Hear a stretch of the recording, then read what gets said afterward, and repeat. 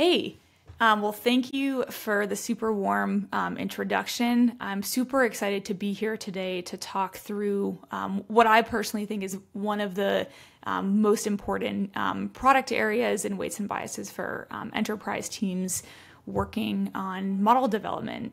But I'm biased because I'm one of the product managers here at Weights and Biases, and I'm primarily focused on a bunch of different areas, but primarily artifacts, model registry, and some of the features that we will be talking through around automations. Before coming to Weights and Biases, I was a product manager at Scale AI and did work around synthetic data. So I'm excited to kind of take my learnings from, managing complex models and data sets and walking through some of the stuff that we've been doing here at Weights and Biases to make it easier to manage models in production. Cool. So just to set the stage on where the model registry becomes relevant within a machine learning team's workflow. So you can see here that on the left-hand side of the screen, we have kind of our experimentation. This is where folks like data scientists, machine learning engineers are super involved in this workflow of, creating models, evaluating them, packaging them.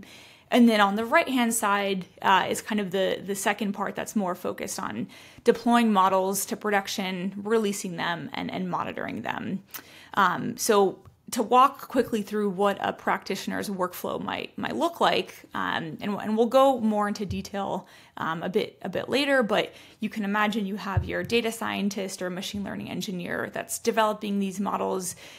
In the experimentation process, they're producing hundreds of training and evaluation runs to try to improve a model's performance.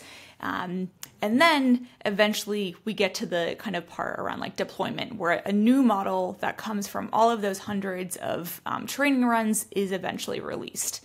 And in the middle, we can see the staging step.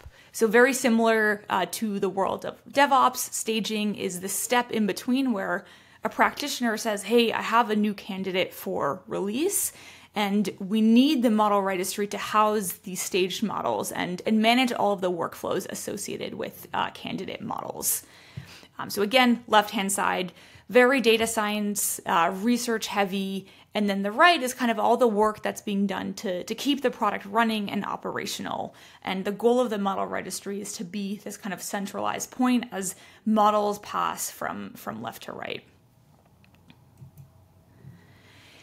So one thing I wanted to spend some time talking about is, are we inventing the wheel here, or where have we seen this in other workflows? And I think the best example is, how do we solve this problem in software now? So I think we can really think of, the model registry, and you'll notice similarities in terminology here, but it's kind of like a container registry, like Docker Hub. So a developer is publishing an image to this container registry, and anybody can download and consume this image, obviously if they have the appropriate permissions to be doing so. And there's a few other pieces of similarity. So, versioning and tagging of these images. Each container image is versioned and kind of has its own tag. This piece is crucial for kind of how you maintain differentiation between versions of an application or a service. And then also kind of how do you ensure that specific versions can be deployed or rolled back if needed. Image distribution, so kind of enabling the distribution of container images across many different environments. And the same theme that we see around collaboration. So teams can now share and collaborate on a standardized container image. The other two pieces to mention, which we'll dive more into how they're relevant to model registry, but we see patterns around using these container registries for access control and integration with CI/CD. The other example that I have here on the bottom right, again, is a different type of registry that we're familiar with from the world of software. So similar to Python package registries like PyPy, we have this public registry of Python libraries, and this facilitates the distribution of Python packages. So developers can easily share their libraries. and kind of post them to this registry. And then anyone in the community, in the broader Python community, can kind of use them and install them. So across these two examples and, the patterns we saw around publishing and using in Model Registry, what do all these things have in common? And then what do these software solutions enable? So they enable a way for developers to build and package code and publish usable versions of their code to a central repository so that others on the consumer side, so that might be a dev team, it might be an ops team, can go ahead and consume these models directly. Or sorry, in this case code, but in the world of Model Registry, consume models directly.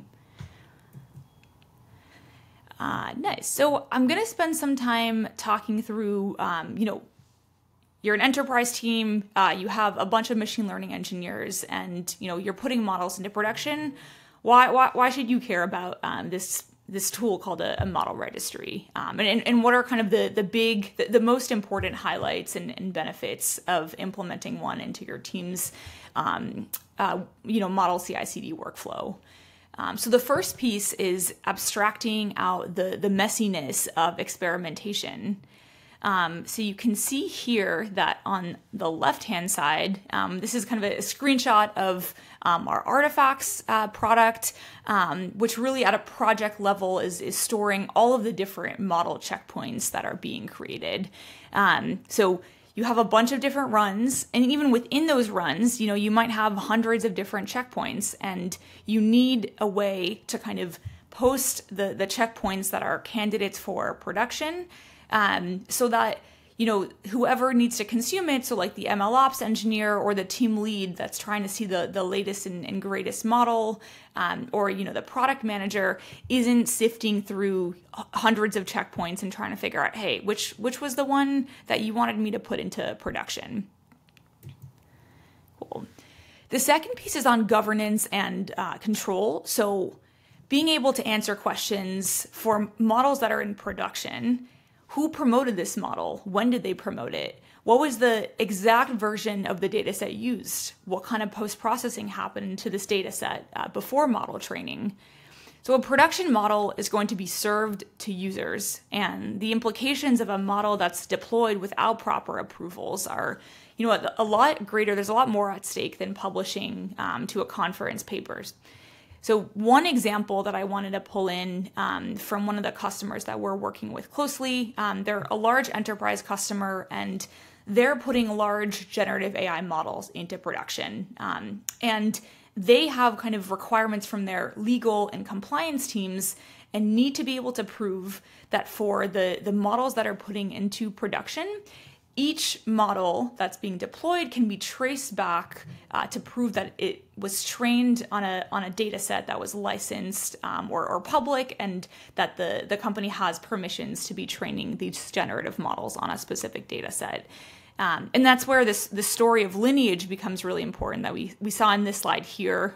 This is kind of one snapshot, but having anyone from the compliance or security or audit team being able to say, hey, this is the model in production. I want to be able to work backwards myself and see that the data set you used to train it on, is licensed, so that we don't get in trouble with legal implications downstream.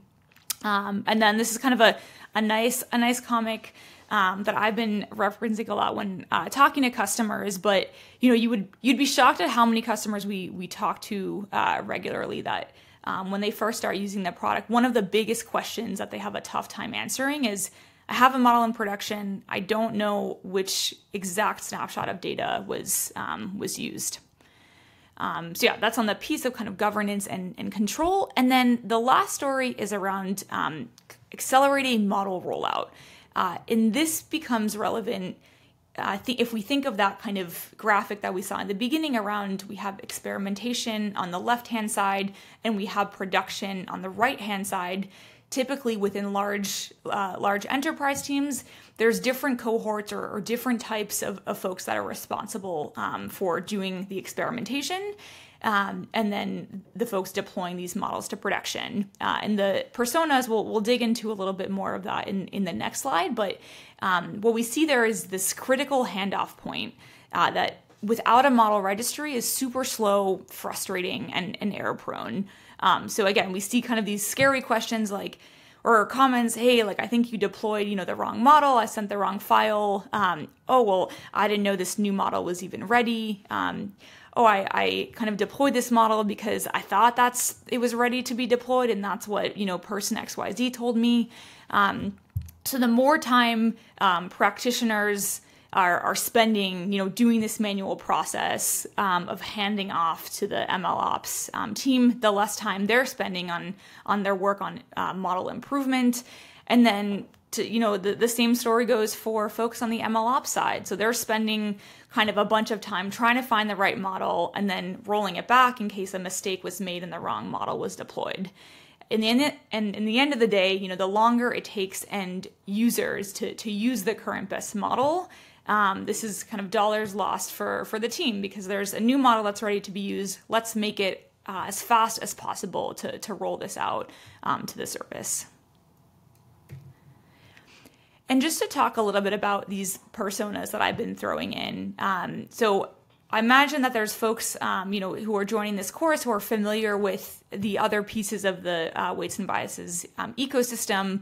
And one thing to note about registry is that it actually introduces new personas into the puzzle. As I mentioned, it's this handoff point between ML practitioners, so the folks regularly using experiment tracking, creating their runs, logging models, and the ops team that's deploying the model. And so some of the new personas, there's that example of the ML ops team. They're responsible for this handoff, and they need to be able to answer what is the best model, and am I ready to be able to deploy it? Then there's the compliance, legal, security stakeholders that I mentioned in the customer example there. To them, lineage is really important. They want this assurance that the entire history of the model and the ingredients and components, whether that's metadata, which libraries were used, what pre-processing happened, can all be traced.